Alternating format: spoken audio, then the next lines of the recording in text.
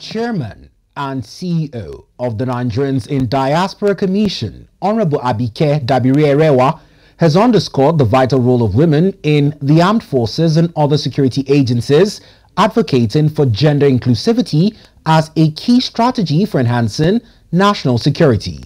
She delivered this in a message during her lecture at the Defense Headquarters Annual Gender Conference 2024, held in Abuja, themed Mainstreaming Women, Peace and Security Agenda for Enhanced Operations in the Nigerian Armed Forces. In her speech, Honorable Dabiri-Erewa emphasized the importance of integrating women into decision-making processes, particularly in areas related to conflict resolution and peace building.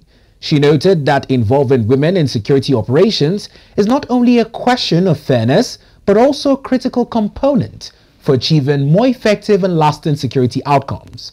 She further stressed the need for the empowerment of women within military and security structures, asserting that their participation is essential in preventing and resolving conflicts as well as promoting peace. Ms. Dabiri-Erewa praised the Defense Headquarters for hosting the conference and called for the widespread adoption of women, peace and security agenda across all branches of the armed forces.